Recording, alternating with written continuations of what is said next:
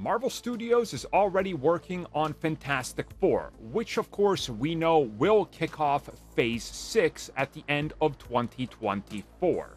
So let's talk about who could potentially be the villain of that film, and what exactly does it mean for Phase 6 and also Phase 5. So I know automatically everybody is going to say, well, isn't it obvious who the villain is?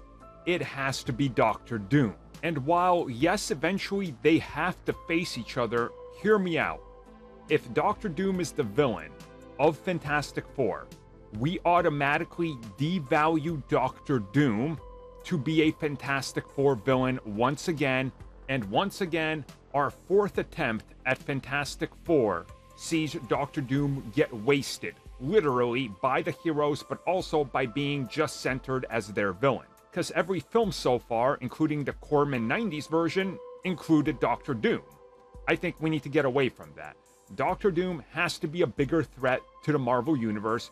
He has to be a bigger overarching villain, whether it's just the street level side of things that he's going to be involved with, or, as is my theory, he'll be revealed to be somehow involved heavily with Secret Wars.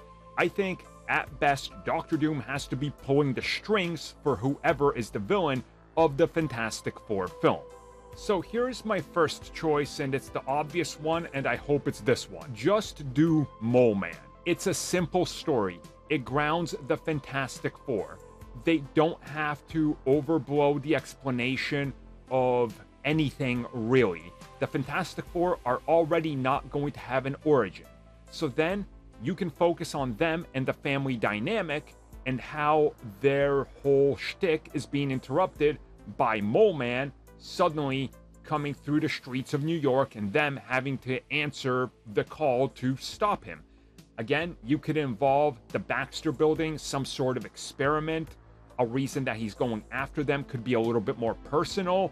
And the fact that he's not really out there in terms of, popularity or anything like that, I think he fits a bill for a first villain, so you're not wasting some of the bigger names out there for subsequent sequels and, well, other films. Going off of that, you could do Super-Skrull, and I honestly think that you could build this villain up just enough, and the idea of him in Secret Invasion, that when it comes to the Fantastic Four, they have to deal with him.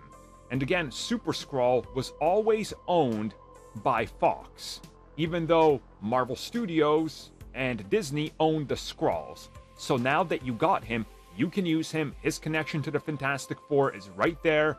It's an easy way to play around with the powers and everything, and really try to explain the Fantastic Four as a team that overcomes, well, everything that's being thrown at them. And last but not least, Annihilus. I personally think Annihilus could be a little bit of a bigger threat, but again, we don't know what the plan could be, and you could retrofit Annihilus to be somebody that's sent out by Kang, and again, you then tie it to the Kang Dynasty, and obviously one future version of Kang is a descendant of Reed Richards, so you have a personal story.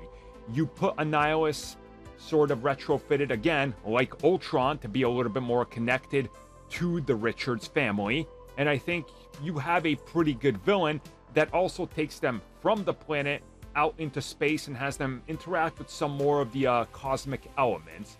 But again, I think that might be a little too much for their first outing. Again, that's just my opinion, which is why I would really like to see Mole Man.